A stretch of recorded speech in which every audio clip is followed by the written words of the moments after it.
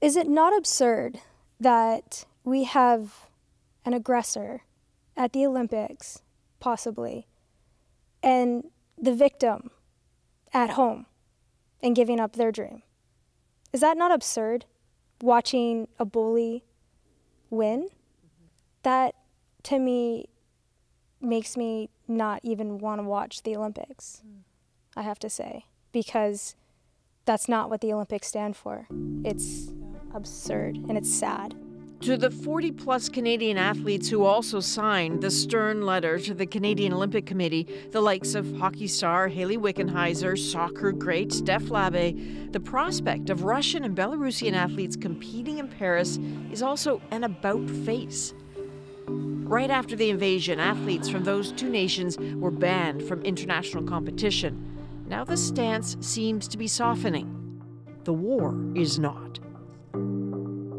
After this letter is delivered, what are you expecting to happen with the COC, and what would you like to see happen? A retraction. Quite honestly, we're hoping for a retraction and that they pull back that position of support for Russia.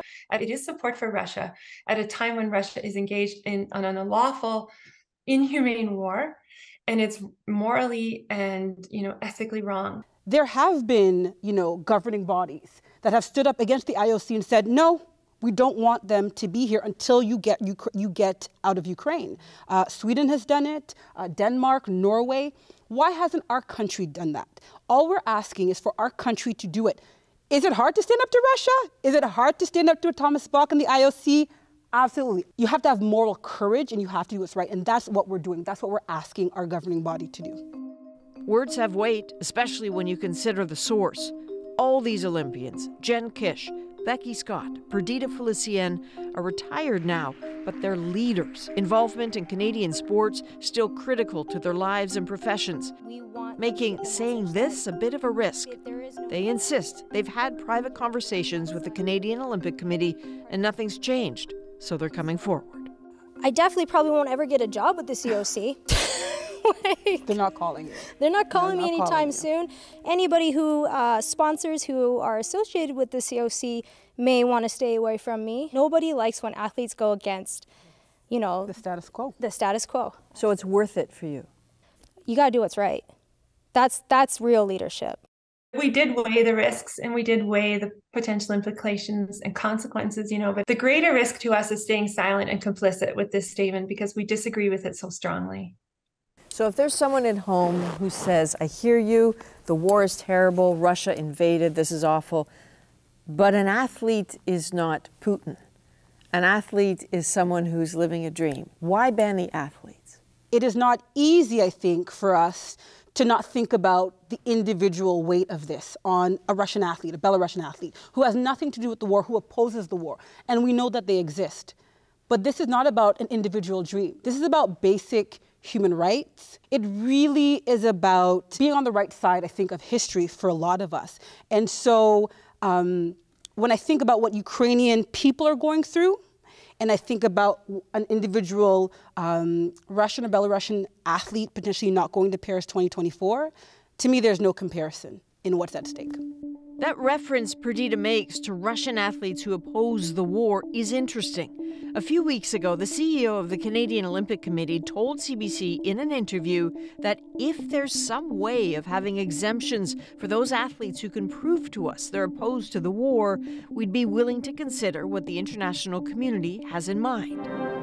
But this may not be possible for Russian athletes when thousands in Russia have been detained for protesting the war. Some athletes boldly wear the letter Z on their uniforms, clear support of the war, and some are soldiers. And you know the IOC, you know how it works there. You have been in those rooms. What are the conversations you think are happening right now? I think the IOC and Russia have some very deep ties. Russia is a very powerful, well-resourced nation with deep pockets and the capacity to host big events, major games. They are a very important partner to the IOC. I think that the reason and the rationale behind this then follows that they want to stay connected to their partners.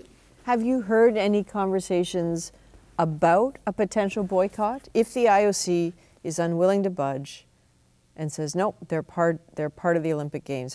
I think the only group or language around boycott that I've heard from is the actual National Olympic Committee of Ukraine, because fundamentally the idea of athletes from Ukraine sharing a pool or a track or a field with athletes from Russia is pretty morally reprehensible. If I was still playing, I would be okay sitting out of these games for the betterment of people and their lives. The Olympics are about unity and peace. To me, how do we avoid even having the conversation of Canada even boycotting? I know if I was an Olympian, it would be a hard thing. But why not go to each governing body and ask them to put pressure on the IOC? But if one begins, why can't the others? It could be a groundswell, and we're hoping it just begins a conversation.